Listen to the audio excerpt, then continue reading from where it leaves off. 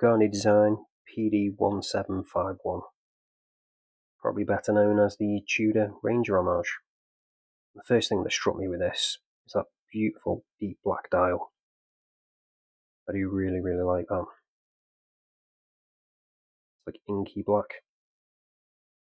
Yeah, they could have had a bit of AR on it. Looks like there might be a touch. Got a slight blue tinge around the edge there, but a couple more layers probably would have been better. And then obviously we've got that kind of fauxtina look, which is going to divide people. You're either going to love or hate that. I think it's quite subtly done, so I actually quite like it. When it comes to the proportions on those hands as well, I think they've nailed that absolutely spot on. No issues there at all. And then we've also got that applied Pagani Design logo. So they've got rid of the text, just got the logo, which I do really like. We've all been saying for a while they should do that, so I'm glad that they've started doing that now. I also really like this domed crystal as well. It's actually a sapphire crystal too, which is always good. When it comes to the actual indices, they're all printed though. The only thing applied is that logo. And again, with that crystal, you get a nice bit of distortion at the edge there, so it almost looks like the dial's curving down. I do like that. I'm a sucker for a domed crystal, as you know. When it comes to the rest of the watch, probably noticed then, got polished sides on this case, so a little bit of a fingerprint magnet. Top is brushed to match in with the bracelet. We've got female end links as well, which is always good. Signed crown. We've got the usual Pagani Design clasp, milled. We've also got a display case back showing that NH35. That is stainless steel, 200 meter water resistant, and then Pagani Design. They are screwed, so that's always good. Definitely my preferred method, which makes it easier, I think. Definitely prefer that to push pins.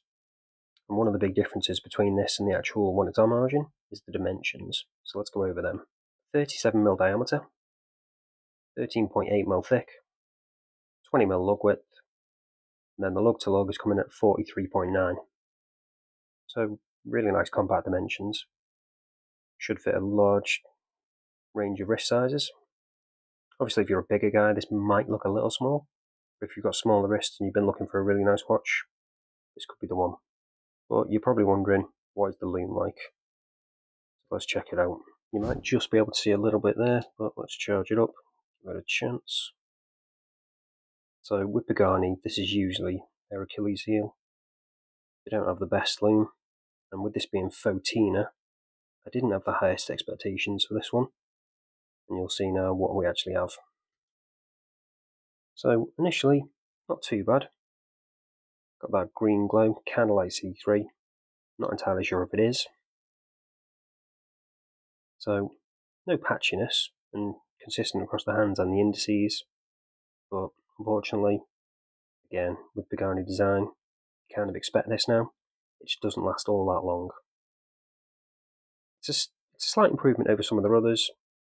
As I keep saying with their later watches, they're heading in the right direction. They just need to up it a little bit more. It's not going to last you all night. Probably going to last a couple of hours at most. Not terrible, but not great. So now I'll show you what it's like on wrist. And this is what it looks like on my 7-inch wrist. It does wear really nicely.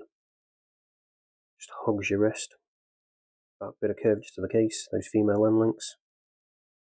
Micro adjust in the clasp with the Pagani ones isn't the best. A little bit fiddly sometimes. Luckily I didn't have to use it.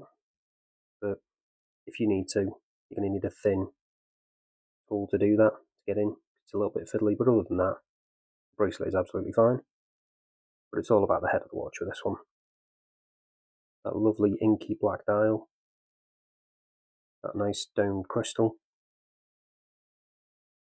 And that really nice handset. Similar to the Ranger, obviously. So I'm homaging that. But again, they've done their own thing with it. Dimensions have changed. They've changed a few little bits. And I think they've done a really good job. The only things I'd change, add a bit more AR, and just improve that loom. They're pretty much the usual Pagani things, but I'd still recommend this one. I just think it's a beautiful looking piece.